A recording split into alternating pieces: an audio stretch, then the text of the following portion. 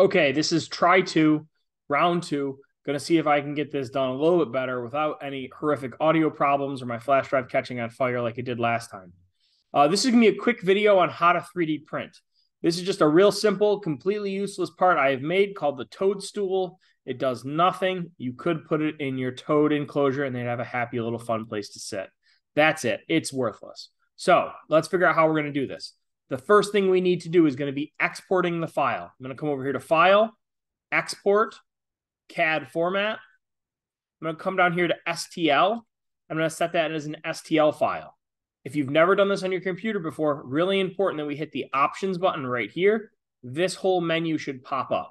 Once that's popped up, we want to set it to high resolution, and we want to make sure our units are set to millimeters. As you can see, it is there. Once I have that done, I'm going to click OK. I'm going to give this a name. Toadstool. Make sure you spell things wrong. That gives you bonus points. So that is saved. Now, because of the way our district computers are set up, sometimes it can be a little bit confusing to find this software right here. This is Dremel Digilabs 3D Slicer. Generally, I have to go to the search box, type in the word Dremel, then it will pop up. If you've never opened it before, it's going to ask you what 3D printer you have. Once you've done that a couple times, it should remember that you have a 3D 45. So if it's your first time, you might have to check that, okay? Once we have that done, I'm going to delete this object. I'm going to put a new one in here just for you guys, okay? Come in here, find out where you saved it, find out how badly you spelled it. Hey, look at, there's the old one that isn't spelled wrong. That'll work. I'm going to open that up. It's going to pop in here.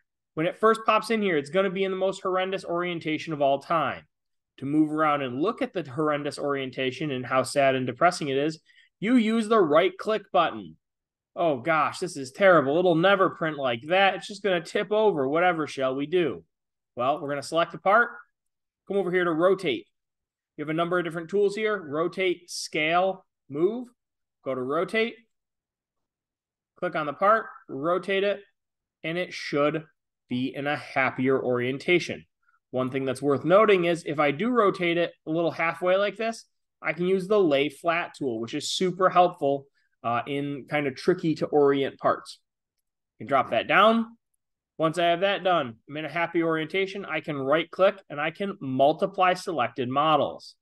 Please note that it multiplies in a way that doesn't really make much sense to me.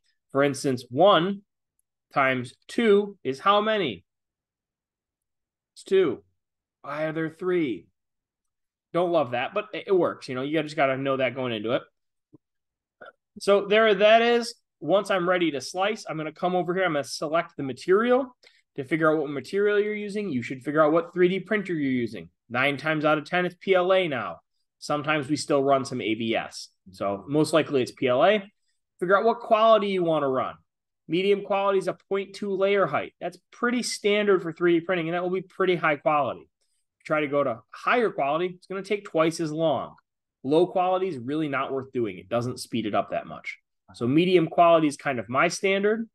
Once you come down in all these things, there's not all that much that we really need to talk about here, other than generating support. Right now, as you can imagine, this 3D printer will print this whole thing beautifully. But if I come over here to rotate and flip it over like this and do that, you can imagine the 3D printer, which is just like a hot glue gun, is really going to struggle printing plastic out here in space. In fact, what will happen, this will droop down. The nozzle will just pump plastic out everywhere. You'll end up with a cube with spaghetti on top of it. It's not great. Sounds fun the first time. It gets really old really fast. So we're going to want to generate support. So you here, see I have that checked. I can hit prepare now.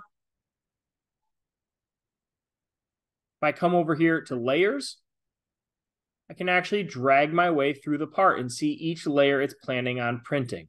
That's really helpful in determining how it's going to print, what it's going to look like, all that sort of thing.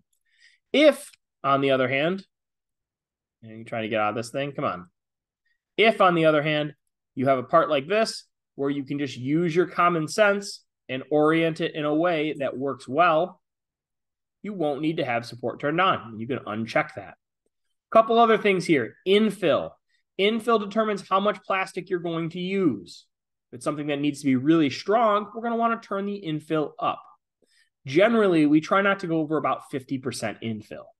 If you get to the 60s, 70s, and 80s, there really is a diminishing return, meaning you're just not going to get that much more strength from going from, say, 70 to 80% infill. At 100% infill, stuff really doesn't print that well. So something to be mindful of. There's going to be a lot of shrinking, a lot of warping. It's not great, okay? Really, a better way to improve the strength of things is to turn up our wall thickness, to make the wall a little bit thicker, okay?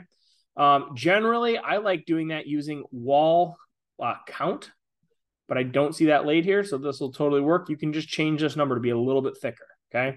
It's going to impact how many layers it prints, okay? How many layers sideways it prints, essentially. Okay, for right now, we'll leave this right at 1 millimeter. Once I'm happy with all these settings, I hit prepare. It will slice the model. I can go over here and look at the slices if I really want to, make sure everything is good. And then I can hit save to removable, okay? This software does a really, really good job of somehow figuring out that you have a flash drive plugged in and being like, you're probably going to save to this. 9 times out of 10, it's right. So I'm going to hit save to removable right now. And you can see it has saved to removable. I can now unplug my flash drive. I can go find one of these printers. I can plug it in. Once you have it plugged in, you're going to go to the middle where it has a little picture of a USB. You'll click there, scroll down till you see the name of your file, which often is kind of confusing, right? This is what it's telling you to look for, D3 toadstool, okay?